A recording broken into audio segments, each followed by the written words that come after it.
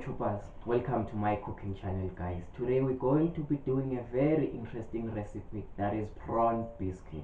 What I love most about this one is the fact that we're going to be utilizing the things that you usually throw away, like shells, heads, to make a very interesting prawn bisque. Without waste of any time guys, let's just get into it.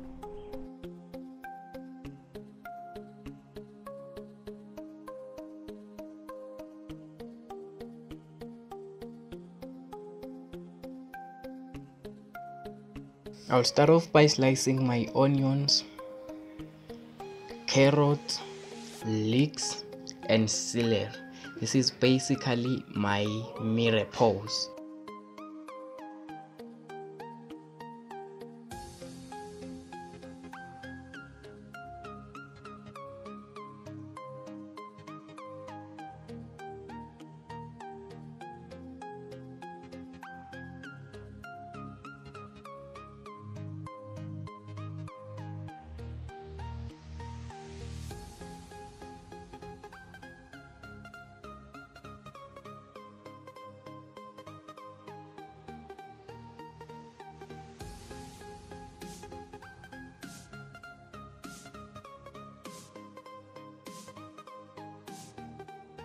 Then heating my saucepan over medium-high heat, adding a little bit of oil and butter.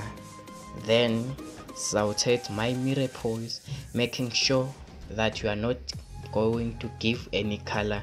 I want everything to be translucent, no browning.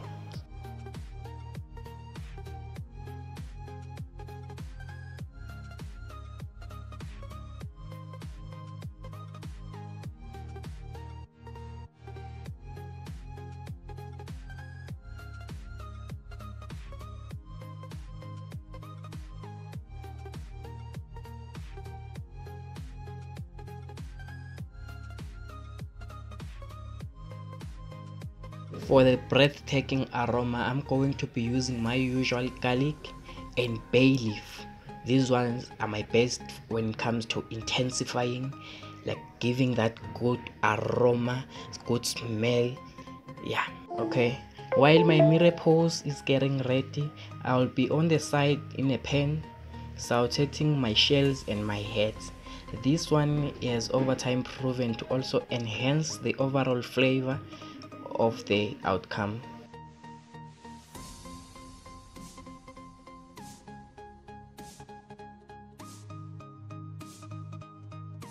Okay, with everything looking good, it's time to add my prawn heads and shells into the saucepan and saute everything together.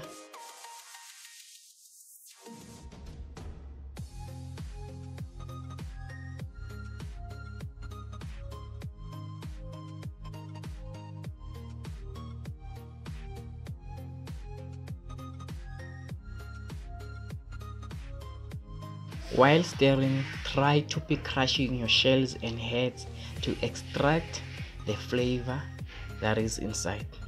And also, I'm going to add my tomato pesto, then stir everything together, and then my brandy.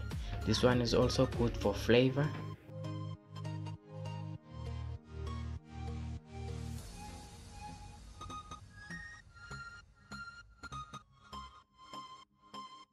Then lastly adding my white wine and my bouquet garni, then filling and covering everything with my chicken stock.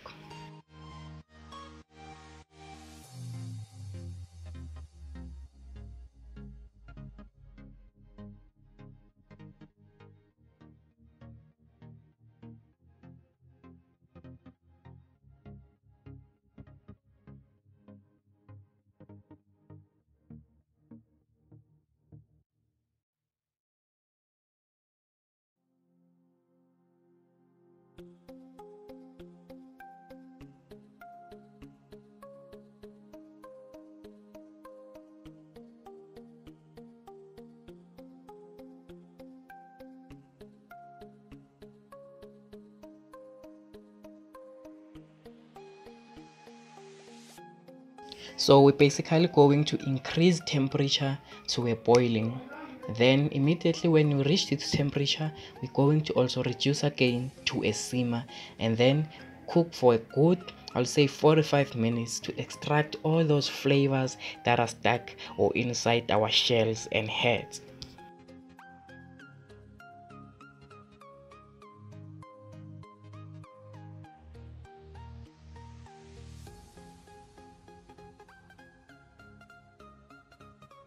For thickening, guys, I'm going to utilize Ben Marie. That is basically equal parts of uncooked flour and butter.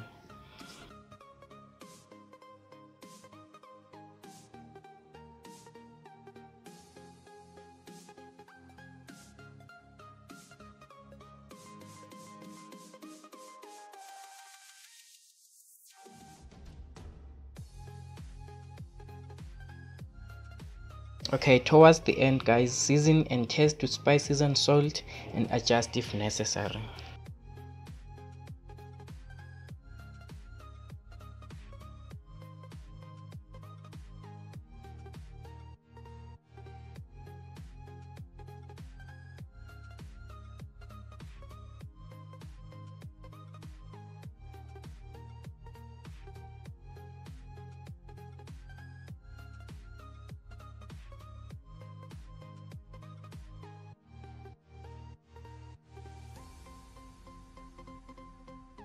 On the side, I'm going to saute my prawns.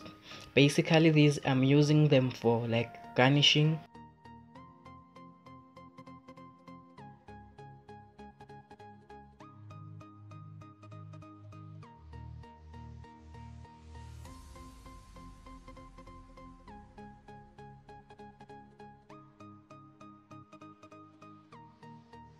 Okay, it's time to sieve everything and be left with the finest prawn bisque without all these residues and shells and heads that are not edible.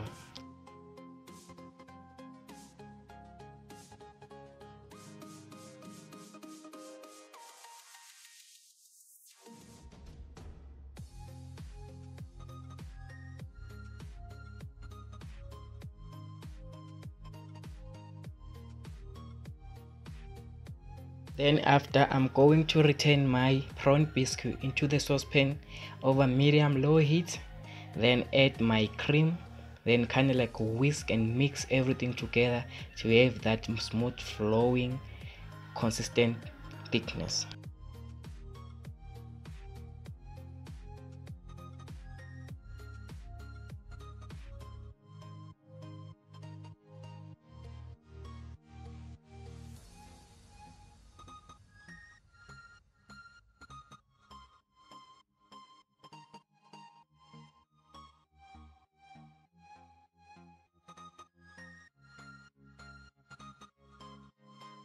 As you can see, guys, the consistency, the color, the thickness, everything is on point. If I could rate it out of 10, it's definitely a 10 or a 9 maybe.